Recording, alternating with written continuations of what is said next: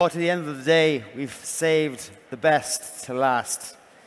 I'm sure it's been a long day for everybody, including myself. Thirsty. Who else in the audience is thirsty? Who wants a beer? Raise your hand. One. You in the blue shirt, up you get. One more guess. You. Grab a beer. Blue, grab a beer. How many left, Steve? Two? On the back. White shirt. I think we're pretty much out of beers. Three more. There you go.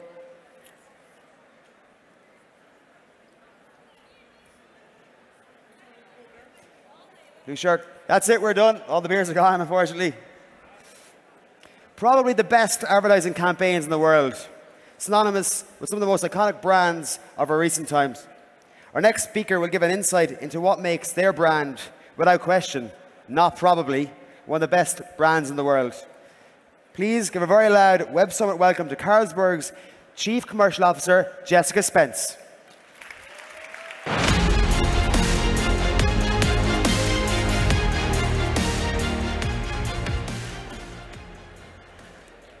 Good afternoon. I'm now feeling really jealous of the people who have beer. It's sort of got to that stage, and I've been thinking about beer for the last couple of hours quite intensively.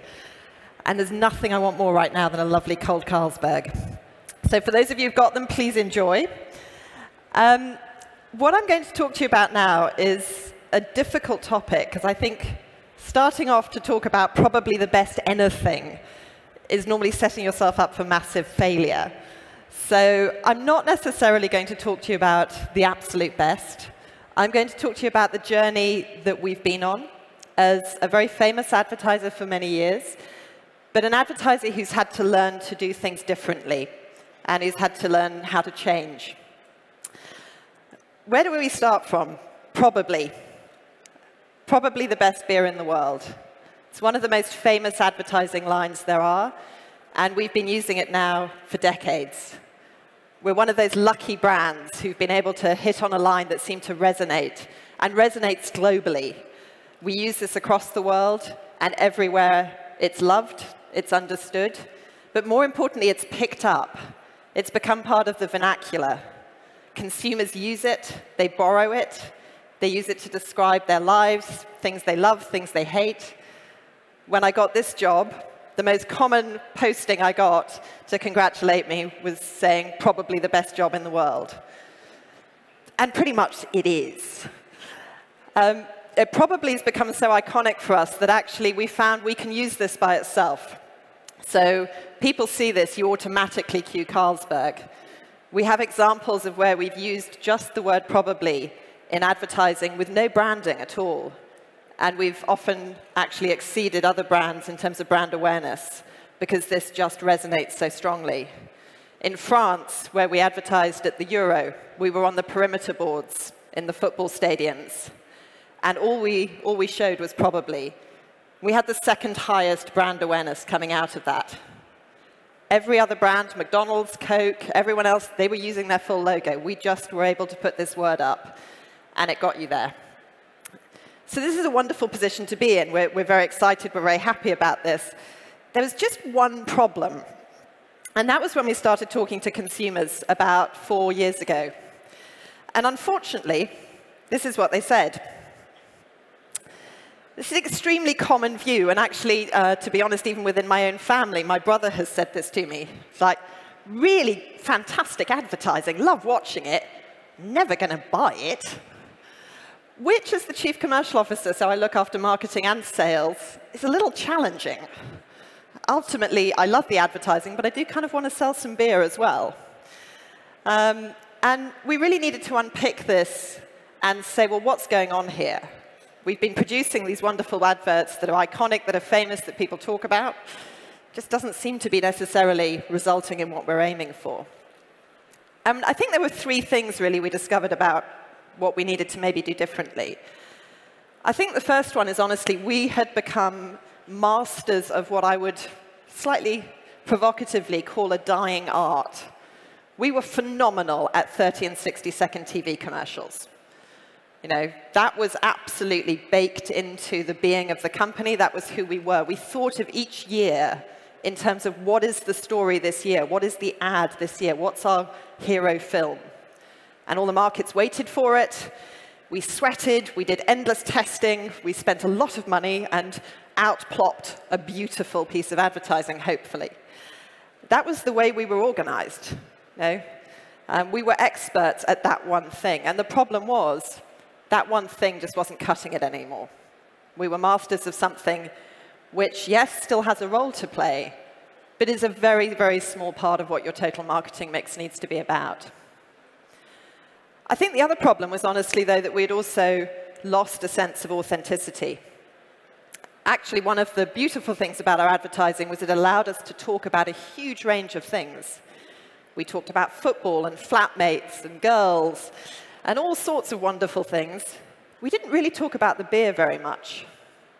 Didn't really talk about where we were from. Didn't talk about what the beer tasted like. And I think for a long time, people thought in a category like beer, well, that's fine. Beers, are they really that different? Surely it's just about emotions. Doesn't really matter. And I think we'd actually spent a long time talking about everything but the product.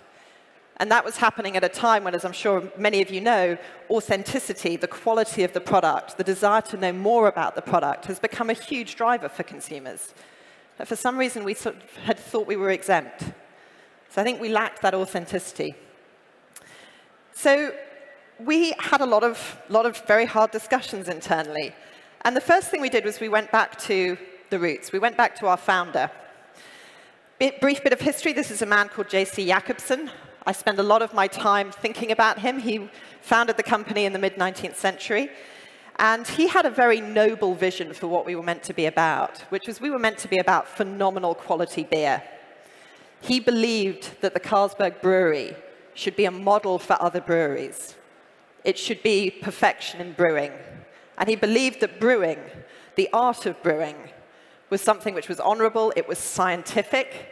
He founded the first ever laboratory of beer. Still exists to this day, 150 years old, the only one of its sort in the world. And when we looked at this, we really had to ask ourselves, are we living up to what he wanted? And have we gone too far away from actually what our roots were?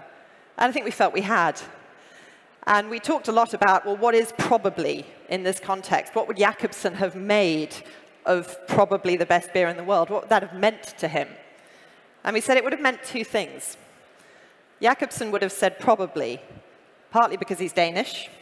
The Danish, if any of you are here who are Danish, as you know, are a phenomenal country, but also with a sense of humility, a sense of understatement.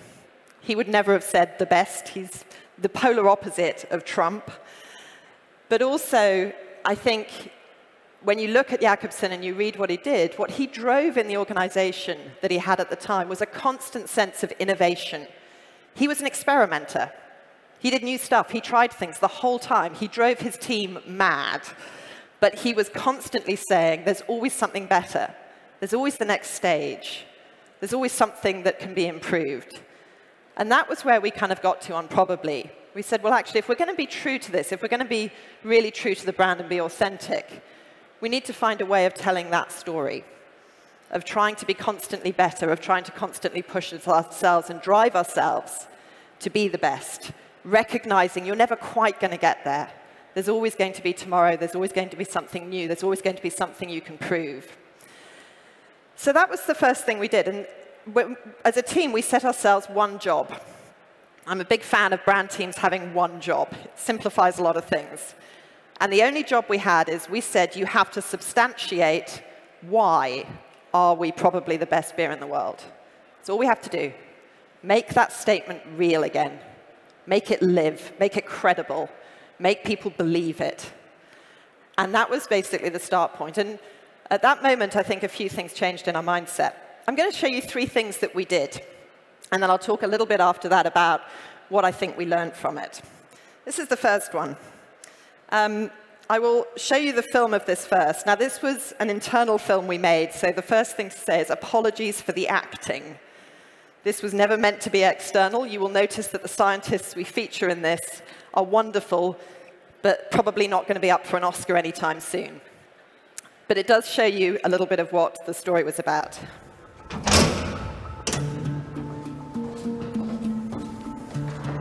This project all started when our museum found a rare bottle of beer from the late 1800s in the old cellar below the brewery.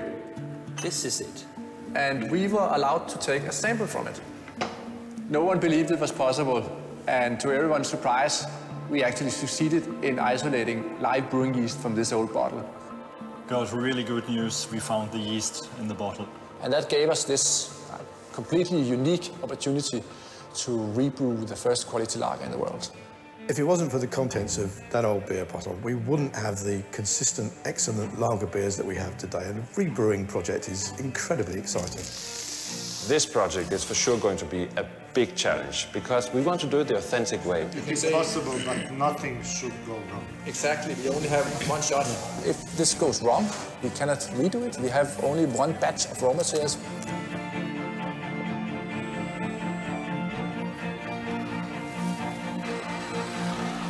The yeast that we collected and recultivated from the old bottle is from the time 1883, where the method of purifying yeast was developed. And it all happened here at the old laboratories of Carlsberg. One of the most important advances ever in the history of beer science. Without it, we wouldn't have a type of beer that is now 90% of the world's market. But instead of patenting this discovery, Carlsberg's founder Jakobsen gave away the purified yeast to everybody. Here we got a letter from a grateful Dutch brewer. He writes, "We are very grateful for the initiatives of the Carlsberg laboratory." And he ends up saying, "Your friendly offer to send me yeast again, I accept with gratitude." Being able to go into the archive at Carlsberg and recreate that original beer is very exciting. And I can't wait to taste it. I love the idea that you can go back and reproduce something that your great-grandparents were drinking. I really look forward to get a sip of history, to actually have this beer in my glass and go back in time.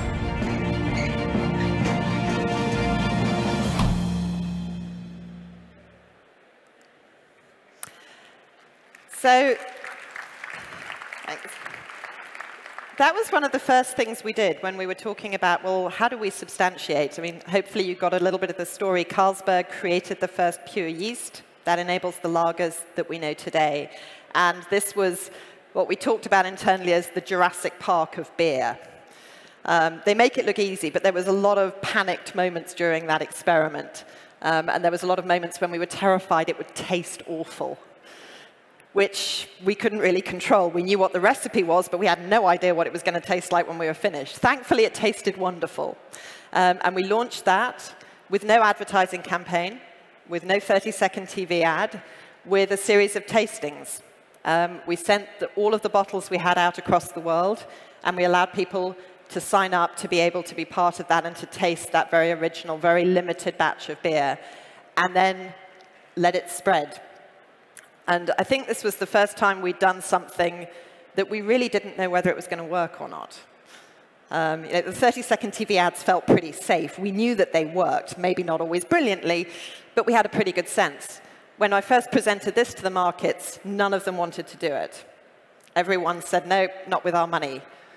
So we had to sort of squirrel and find some to be able to make this happen and do it under the radar. But once we did, it exploded. The coverage we got, the engagement we got from this was phenomenal. We'd never seen anything like it. The second one is also very much on the beer, but on a bit of a different angle. We, as you probably all know, are very close to football. We have a long-standing relationship with the Liverpool team, 25 years. Sadly, not a great night last night, but we're dealing with it.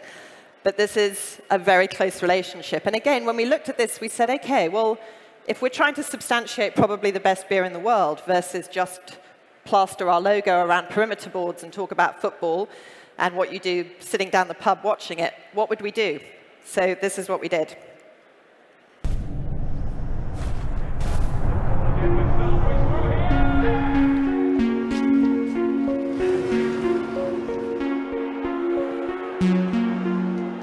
So we're making a beer to celebrate 25 years with Liverpool.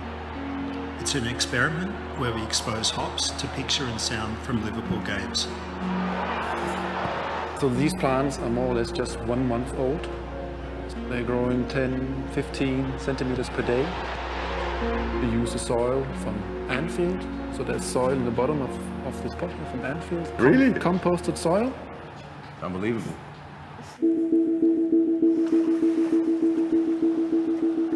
Plants, they're affected by light, but some scientists now believe it's plausible they're affected by sounds, vibrations, and other energies. To create a special beer, we're directly affecting the hop plants, so they'll have the history of Liverpool within their cells. I believe in atmosphere. Yeah? So, and I'm really sure, 100% sure, the atmosphere really has a big influence on performance. You know, to feel that support and that noise and passion behind you when you're out there performing, the fans make me feel invincible. Fowler, let it run on to McManaman, brilliant! I think it's fine when you score goals, isn't it? But if you don't win the game, it's less so. If you leave Anfield at 5 o'clock and you've won the game, you know how happy everybody is. Well, you said before, it makes everyone's weekend.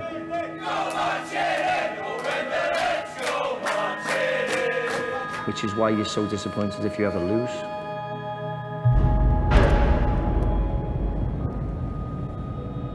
If the conditions are insufficient, the plant will end up dying.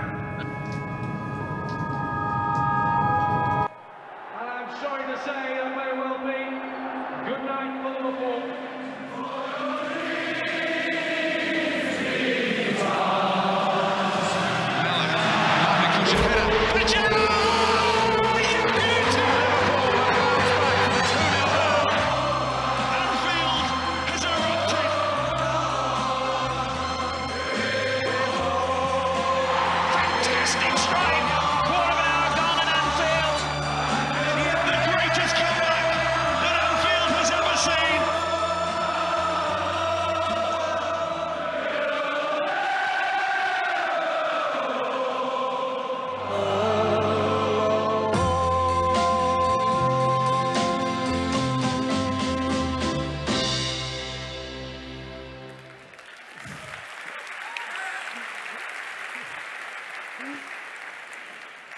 So, yeah, a group of hops who grew up and their whole lives was Liverpool. They were beautiful hops. I got the first batch on my desk and ate one of them. And they were very lovely. And they did all have You'll Never Walk Alone played to them for about the last 3 days. But again, it was a completely different way of coming at a campaign. Historically, we would have done a 30-second TV ad about football, maybe with some of the Liverpool players. But what we did here was we actually did something. We kept coming back to that idea of how do you substantiate? How do you make it real? And then don't worry about how you tell the story quite as much, because the story will spread. The story will take fire. And let that happen. Support it, push it, but do something that is worth talking about rather than just saying it. Then the last one, very quickly, this is very new. We launched this about a month ago now. First, really massive innovation, I think, in multi-packs in the canning world. Don't know if you can make out what this is, but basically, the following probably explains it. This is a multi-pack. We've stripped all the plastic off it. So, massive reduction. And it's all held together with very, very small pieces of glue. That enables us, as it says, 60 million plastic bags just in 1 year taken out of the supply chain.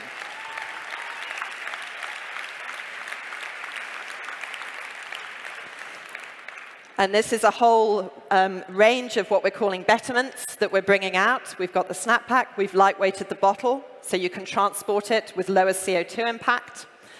We've actually changed the ink that we're using on the label.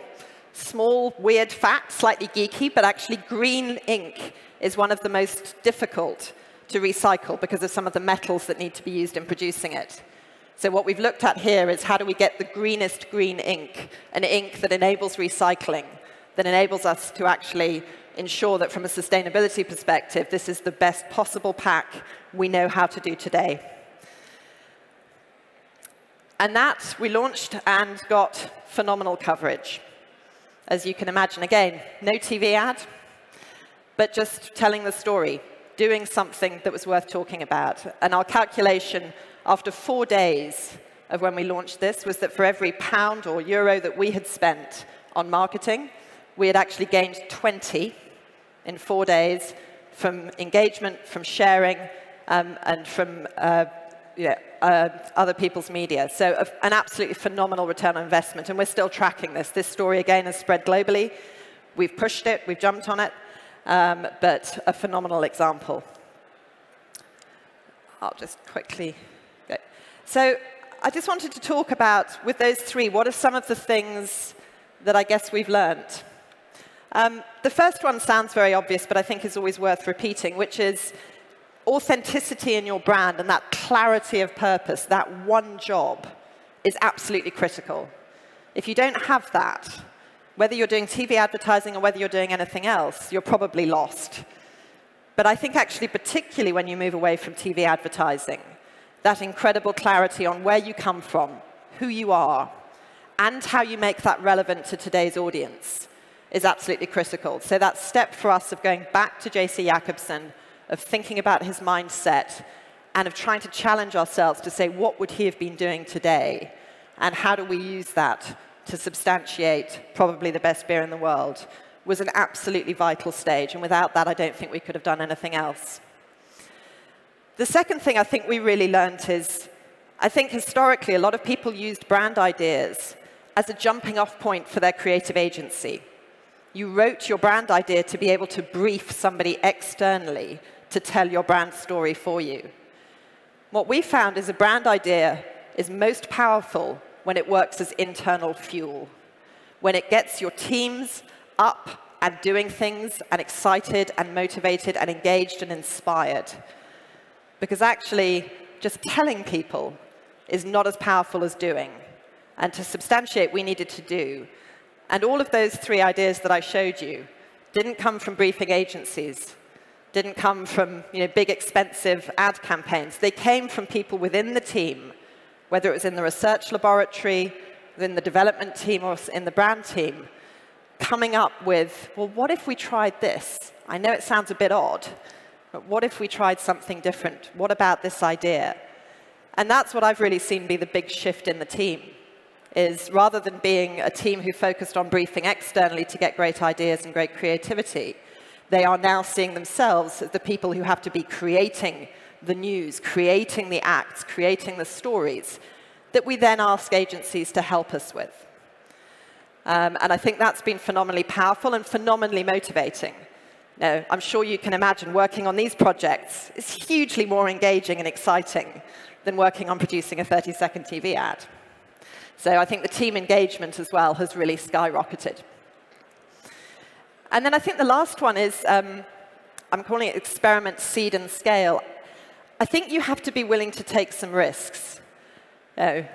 All of these ideas, I hope you liked them. But you can sort of imagine what my response was the first time somebody turned up in my office and said, we're going to build a greenhouse, we're going to put some hops in it, and then we're going to play 4 months' worth of Liverpool games at them. It's going to be great. Now, I like to think that I'm open-minded, but to be honest, that wasn't an obvious sell. It sounded a bit weird. I was really not convinced anyone initially was going to care about a bunch of hops watching football. But they did. And I think what was important for me, and actually for all of the leadership as well, was to learn to let people just try some things. There's a whole load of other experiments we did with the same spirit, the same mindset behind them, which didn't work. I'm not going to show you all of those. But there's plenty that didn't. But the ones that did, when you see them, and when you start seeing that traction, you get behind it, and you get behind it fast, in a very dynamic way. And that, again, is very difficult for an organization to get its head around. It's much easier to sell somebody, here's the advertising, here's the 6-month media plan, it's all going to be good. It's much harder to have to go into the executive committee and say, the hops in the greenhouse are kind of going crazy. Can you give me an extra couple of million to get behind it? But that's what you have to be able to do. You have to be able to go in and be dynamic, to think completely differently about your budgeting process, about the way you can plan, and about what you are able to foresee. So once you've got that clarity of idea, let people play with it. Let people have fun. Let people experiment. And then when you see something just taking off, you see that sense of fire, get behind it with all of your will, all of your budget, and drive it, because you've got something magic there to work with. So it's been a very big journey for us. I think we've come a long way. I don't know if we will ever say that we're doing the best. We hope probably we've made a really big step forward. I think the brand is looking very different. And I think for us as a team, it's now an incredibly powerful brand to work on. This, I think, is why genuinely I would say this is probably the best job in the world. And I hope it continues to be. And I hope you've enjoyed what I've shared with you today.